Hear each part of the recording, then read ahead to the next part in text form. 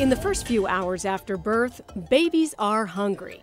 And experts agree, with very few exceptions, the best food for the baby comes directly from the mother's breast. Breast milk is ideally suited for infants. It's the appropriate protein and carbohydrate and fat at the appropriate concentrations. And not only is it nutritionally balanced for them, but it is also contains protective factors such as antibodies that can help protect infants from disease. Mrs. Roman? Yes. Hi, I'm Maria from Lactation.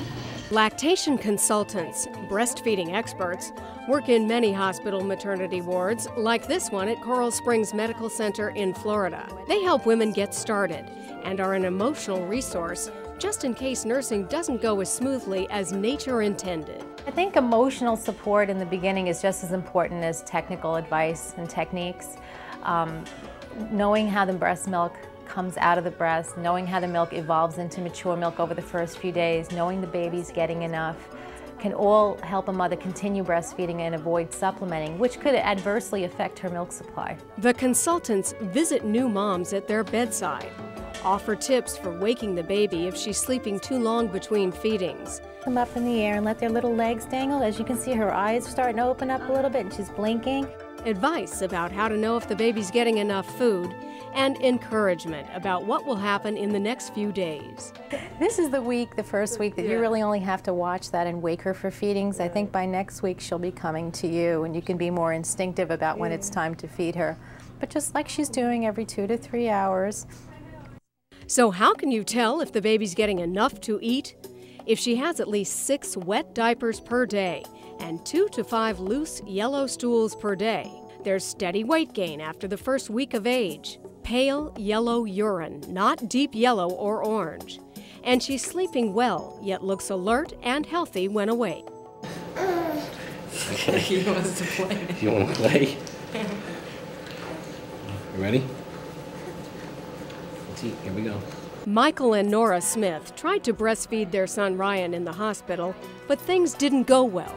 The nurse, brought him in for the first time and said, here's your baby.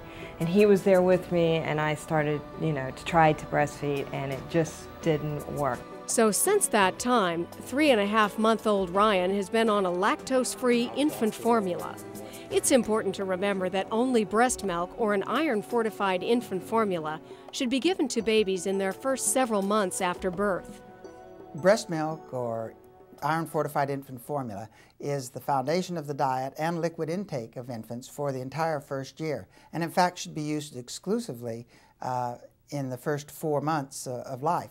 Various infant formulas differ in their closeness to human milk or to breast milk, although most of them will provide perfectly adequate growth and development.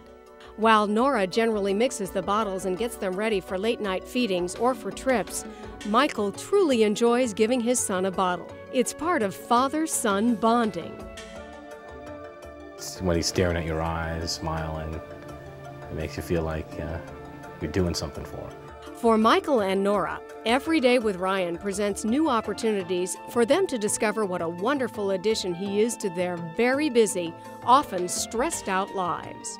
Yesterday I had a stressful day, and then when I came home and held him, it's because he makes me forget everything, the whole entire day, and right away too, like that. Before we had children, I used to hear other mothers talk about that love that you have, and you don't understand it till you have your own child.